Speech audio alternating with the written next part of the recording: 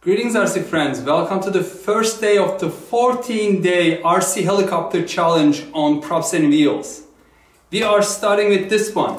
The box says it is a Captor IR control mini helicopter, but I purchased it as a JJRC SY003 from banggood.com, and it was saying 1 key takeoff, so they are claiming this has a barometer and altitude hold. That's what usually 1 key takeoff means, because it should be able to detect the altitude of the helicopter to take off and stay at one level, at one altitude.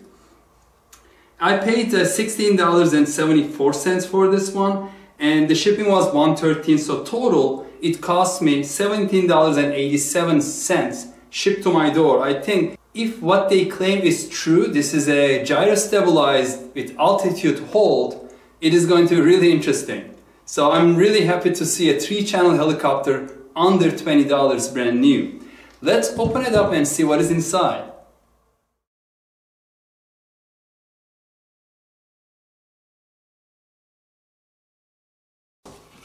Okay, here's what we have in the box. And surprisingly, there is no instruction manual. I'm not sure. I'm looking on the box itself and looking for a web page that will show the link to the instruction manual, but I don't see it. You can see the item number here. It says SY003A, or this one is actually B. And it's the blue. The blue is selected. I'm assuming B may be for the altitude hold. Maybe A is without the altitude hold. Alright, we will see. And I don't think this has altitude hold. But usually the altitude hold versions, this left stick is in the middle and it is spring loaded.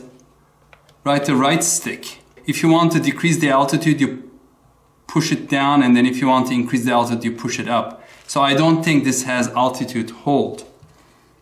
And other than that, we have the little USB charger and this flybar linkage in case one breaks, just one of them.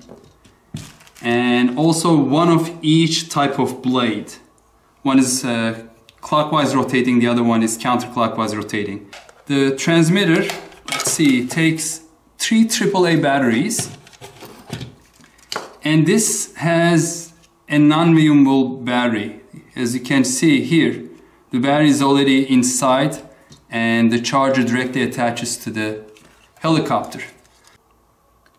I just connected to the charger and a red light inside came on, so I'm guessing that the red light goes off and it's fully charged.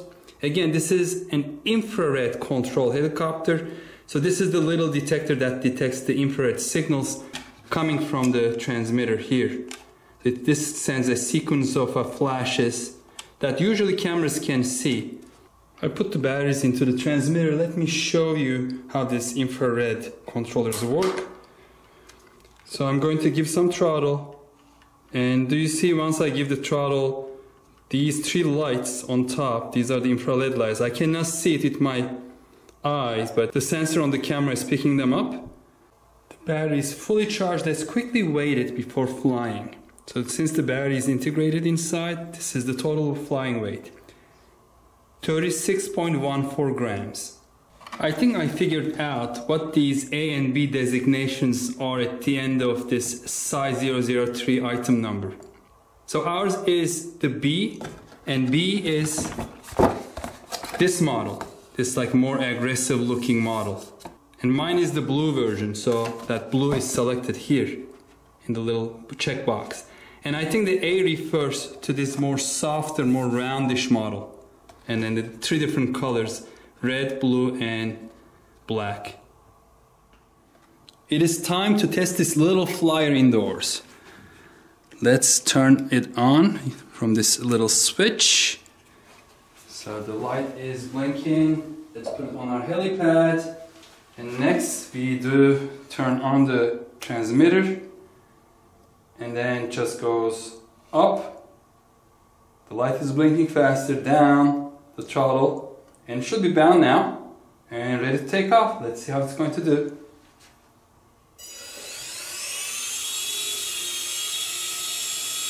there's a slight tendency, I think, to turn left. It's slightly shifting, so I think these are the trim buttons, so I'm just going to give 2 click, yes, those are the trim. Let's bring it in. So far it's flying really nice.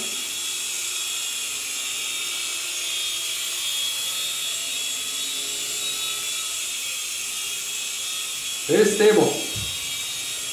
Of course, there's no wind, nothing.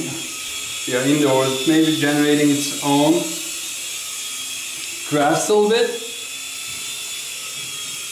So this is full forward, and this is full backward. Kind of going towards the side and going, maybe I'm not pulling it all the way straight, but.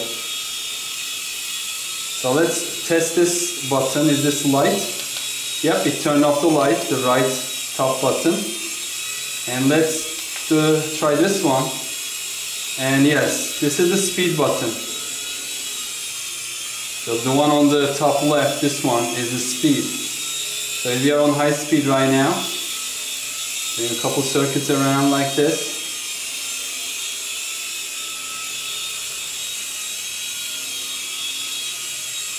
It is flying really nice. I'm impressed. This is fun. It turns quickly. It flies at a decent speed, not breakneck speed, but novice speed. So the novices, beginners, shouldn't have too much trouble flying this in a small room, in a kitchen, from a coffee table, in the living room. This is excellent. And I'm glad they put the trim, the rotational trim. Let's go, get a little bit of fun with this. While going back, turn it at the same time. And then let's do it for the forward turn.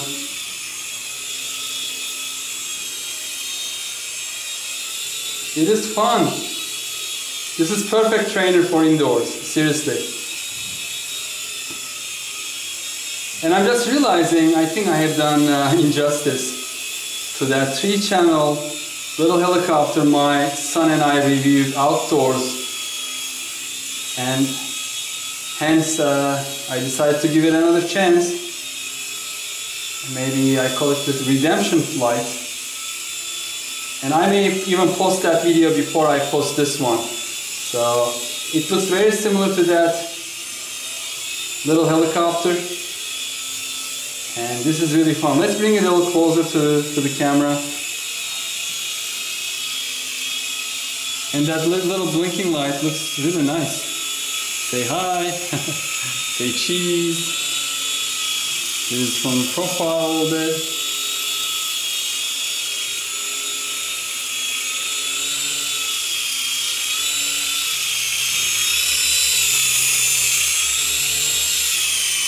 That's me, that's not the, the helicopter itself, that's me.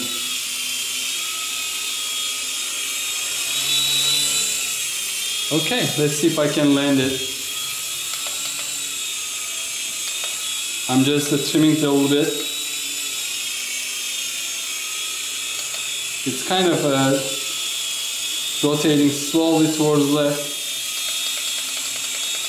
Oh no, I'm not doing the right thing. Trim is here, buddy. Learn your buttons. Okay. Now I hit that too many times and I'm just going to land it. Here we go. Very nice landing. Yes. Now it is time for my younger son Kaya to test this out. Alright Kaya, I explain you the controls. It doesn't have altitude hold like the E-Sheen E129 that you have, and this is 3-channel, not 4-channel. So take it easy. But this is going to be Kaya's first flight on this specific helicopter. I just showed him how to fly it, but he hasn't tried it yet. So, go ahead Kaya. Yeah, you have to get out of that ground effect. Good. A little higher. Wow, you're doing good. Just try to concentrate on keeping it at maybe chest level or eye level, a little higher, so it leaves the ground effect a little bit. Very good. Well, folks, this is infrared, and Kaya is not pointing the controller towards it, but it's still working, at least indoors. And it's quite stable. I mean, he is controlling the... Good job, good landing, man. Did you mean to do that? No, but I felt if I was close enough to the ground, I would do that. No, you did a good job.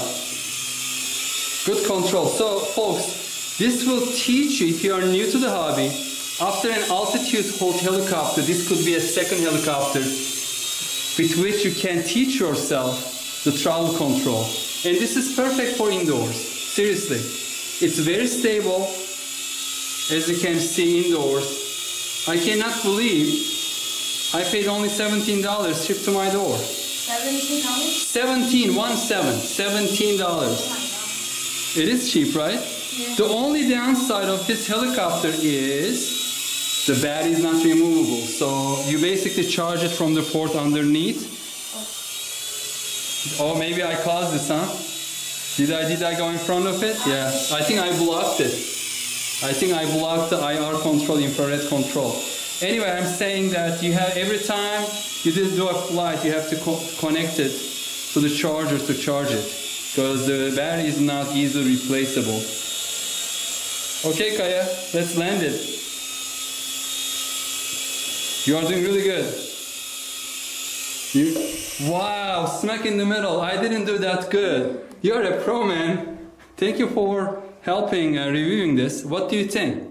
Just stay there, so in front of the ring light. So personally, I think that it should be, this helicopter should be more than $17. More than $17? Yeah, it was on sale, but I think it's a good value, right? Yeah.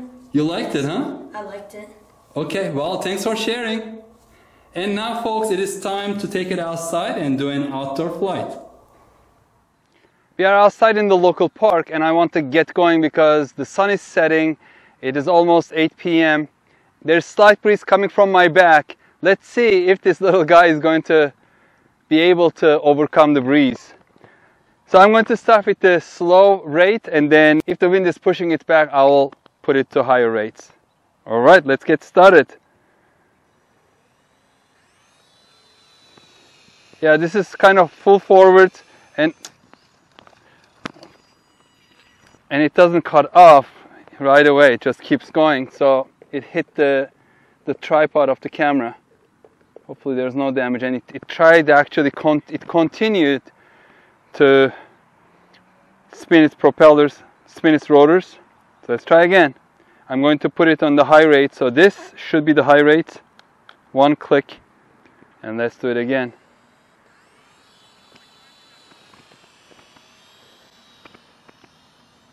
Nope. Nope. Even the slight breeze is too much for this little helicopter. So I can feel it at least a couple miles per hour. I'm just going to quickly check my app. It doesn't always show the correct one, but let's see. What does the wind show it as? 5 miles per hour. Light from east. It's definitely coming from east, but it feels a little stronger than 5 miles per hour. So let's try again. The breeze died down a little bit. Okay, so this is full forward, and it is coming down. I don't know if it is losing the signal. It feels like it is slowly cutting off. Maybe because of the infrared. The sun is setting over there. I don't know if it is shooting any infrared light. Let's try again. Nope. No, it is not doing well. It is not doing well outdoors.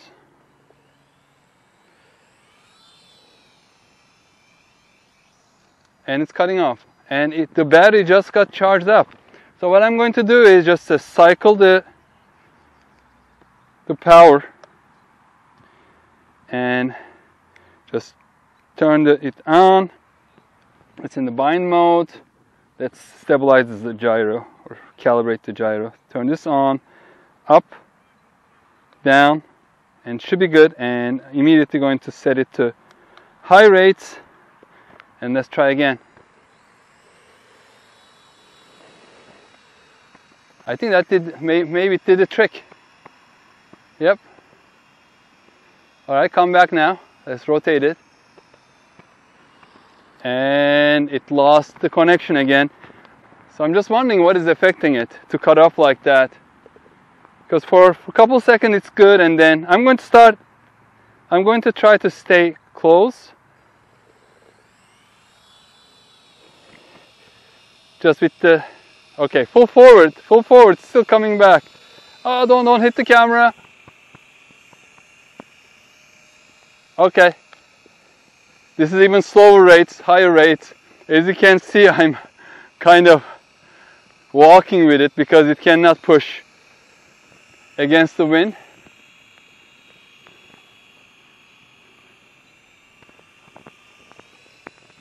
And the wind is taking it, and we are going with it. But I haven't lost connection yet, which is a good thing.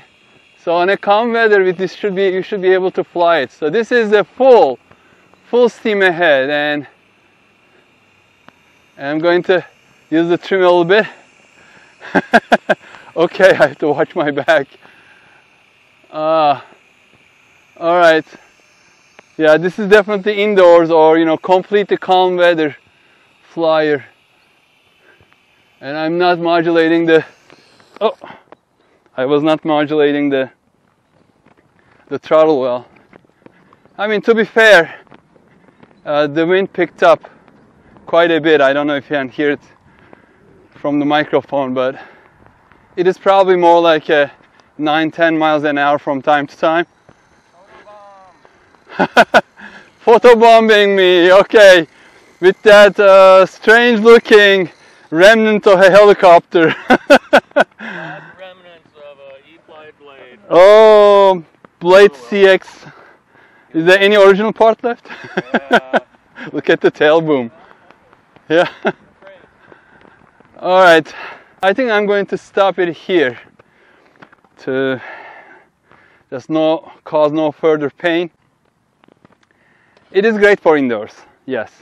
And for $17, you cannot go wrong if you are planning indoors. It's 3 channels and flies great indoors. No issues. But for outdoors, unless it is a dead calm day with almost zero wind, I'd not recommend it. I was just pushing it forward and it doesn't have the oomph. And you have to actually stay line of sight because it's infrared. You need to keep it pointing towards that little IR detector underneath. So you have to be kind of pointing there. If anything comes in between or any other IR source, infrared source, plays tricks on it, it's just going to cut down the power and slowly descend where it is. That's what has been happening. But again, I didn't have too many expectations from this. Even the instruction manual didn't come out, nothing was labeled. So this is definitely a cheap entry. Very inexpensive, less than $20 for a 3-channel helicopter. Okay, final verdict. It is good. It is good what it is. So it is an indoor heli, very lightweight. It won't damage any of your walls, any of your furniture. You can easily fly it. It can take some hits directly because it is soft material. Everything is soft plastic. Even, I mean, look. Even the rotor blades are soft plastic. So you will have trouble destroying it. For if you are planning to just learn indoors for winter time, for example, in the evenings, this is great, yes. Outdoors, no, you have to be careful. Don't try it on a windy day. Actually, it's not really windy. It's like a very low wind for me. But for this little helicopter, it was too much. It is what it is. And we are done with the first day. Tomorrow is a new day. Please stay tuned for day 2 review of another RC helicopter, another 3-channel RC helicopter. But I expect that to be a little better. Hope to see you on that video. Stay safe and healthy. Take care. Bye-bye.